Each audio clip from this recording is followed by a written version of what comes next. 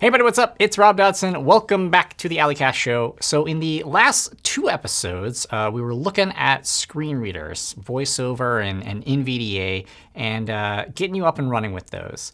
And recently, there was sort of an internal thread that I was a part of where someone was asking, if I have users who are using a screen reader, but I want to dynamically add some new content to the page. Like maybe I want to display like an alert banner or some sort of info banner at the top of the screen. How do I do that in a way that gets properly announced by a screen reader? So I thought today would be kind of a cool time to dive into how to build alerts and how to build these things called ARIA live regions. So in a nutshell, an alert in ARIA, there's a specific role that you can use. And what it does is it transforms an element into what's called a live region.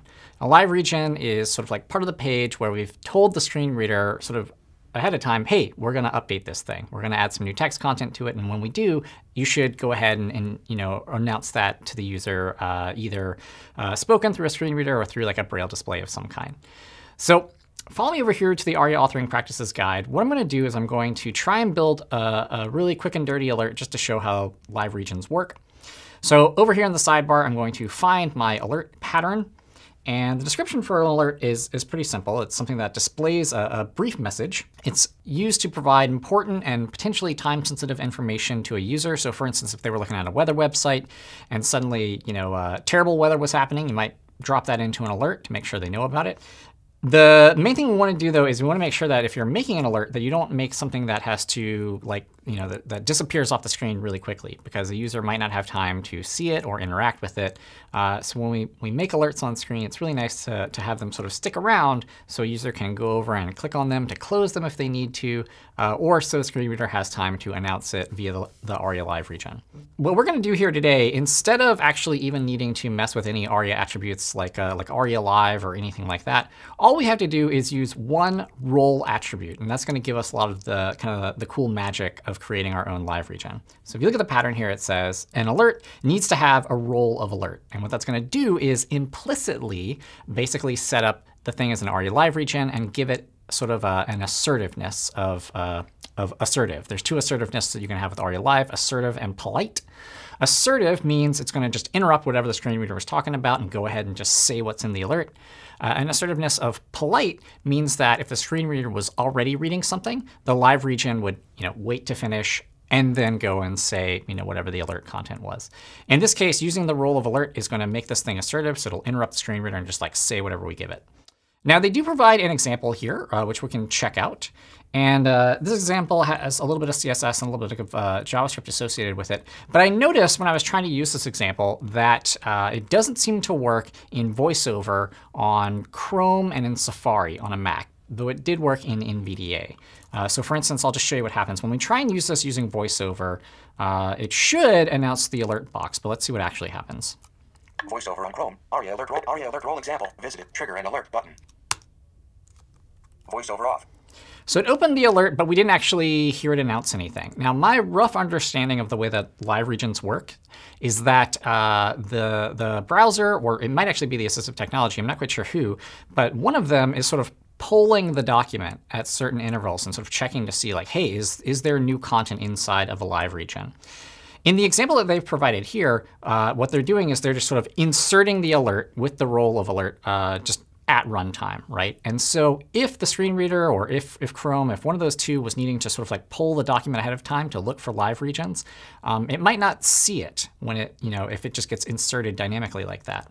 So one workaround that I've seen people use is to go ahead and have the alert element just sort of in the document already, and then just sort of pipe new text into it. So it's in the document. It's maybe not visible, but it's there.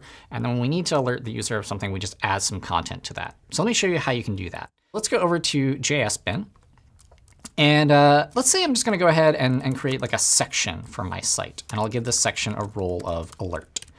OK, so now I've kind of implicitly created a live region. If the screen reader is polling for the existence of live regions, it should see this thing because it's in the document already. But it's not displaying anything, right? It's just sort of this empty thing up at the top of my page. And then I'm going to drop in a button, and we'll just say, show alert or something like that. And let's give this button an ID so we can grab with some JavaScript later. Also going to give a section here an ID. So we'll say its ID is alert.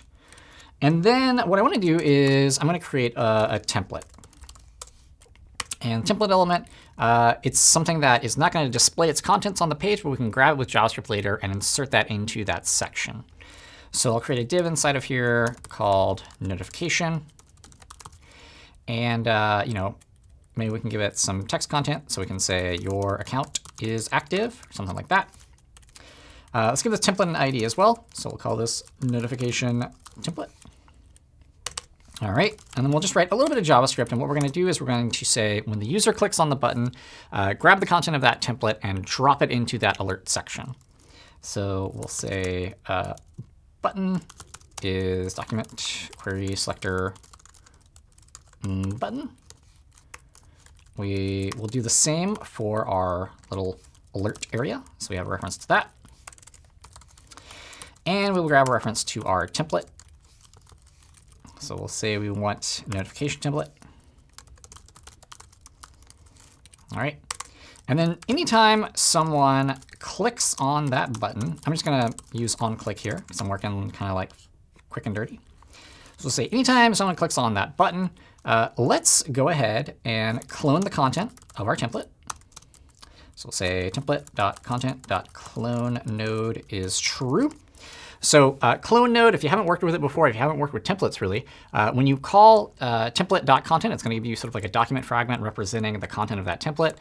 You want to clone that because you don't want to modify the template in place or anything. So you want to make a clone of the template content. And you pass it the true flag. And what that does is that says make a deep copy of everything inside of the template. So if there's a ton of nested DOM inside of there, you'll grab all of that. All right, so I've got a clone of everything inside of my template. And now I'm just going to take my alert, and I'm going to append child that clone. So if we test this over here and we say show alert, we should see your account is active. So let's save that. Let's go over to our output. And now let's try this version using VoiceOver and see what we get. VoiceOver on Chrome, HTTP show alert button. Your account is active. VoiceOver off. OK, great. So now we have our alert showing up, which is awesome. But we can do a little bit more. We can make this look a little bit nicer. And maybe we can make this function like reusable too. So that way, anytime we want to alert the user of some new content, we can just pass in a string and have that display. So let's start by making it look a little bit nicer. So I'll drop in style tag. And I've got some styles that I've just gone ahead and saved. So for our notification, we'll drop in these styles right here. OK. So we're just going to make the text look a little bit nicer. We'll change our body font family to Helvetica because we're like total hipsters. So Helvetica, Arial, sans serif. And let's also make sure that that alert section has like a bottom margin of like 20 pixels or something. So it's not like pushed right up against the button. So now if we look at this, when we click show alert, let's see, save it, refresh here, click show alert. There we go. So now we've got this sort of like big green active banner at the top of our screen.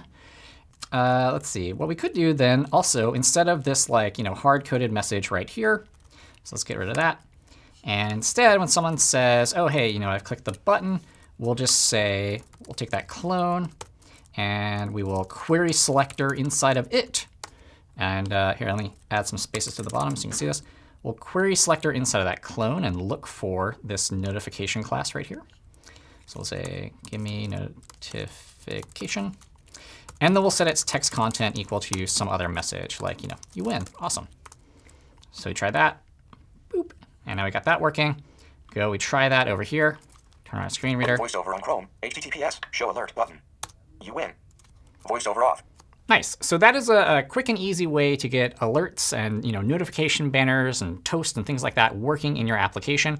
It is a little bit of a workaround, but so far what I've seen is that this works consistently on Macs, in Chrome and Safari VoiceOver, and in Firefox on NVDA on Windows. So this could be a really useful solution if you want a sort of a cross-platform, cross-browser way to notify the user of new content.